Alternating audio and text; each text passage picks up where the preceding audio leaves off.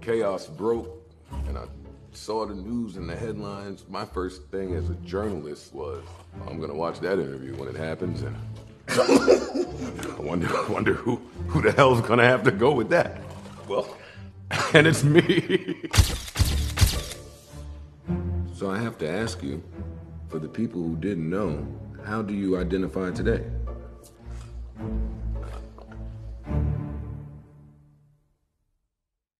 Yo, YouTube, what's going on? It's your boy Kai X Limitless, and we doing one on Isaiah Rashad.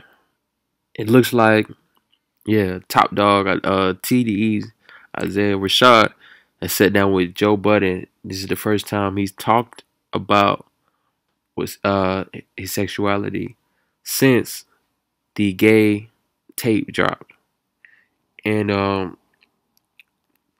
I just think it's really interesting to see how this plays out in hip hop.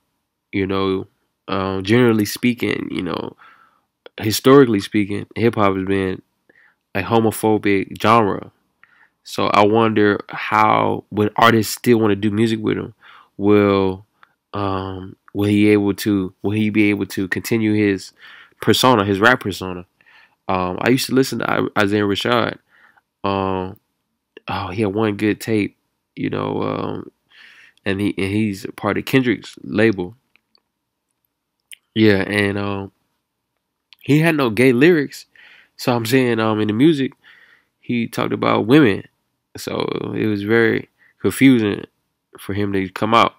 But it's no hate on the it's no gay bashing.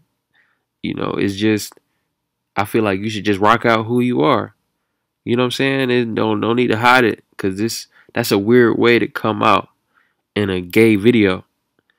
So yeah, he did it, sit down with Joe Budden, and I guess he's gonna talk about what he is. It's just a weird topic. It's a very weird thing to happen.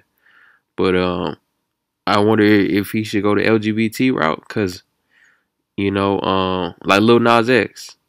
Yeah, Lil Nas X got the first hit song, and then he went to devil worshiping. Then when he turned gay, or he revealed himself as gay, his career shot through the roof. So I'm wondering, is it the best move for Isaiah Rashad to just go full blown gay to the public, publicly speaking, and just rock out that way and just become an LGBT rapper?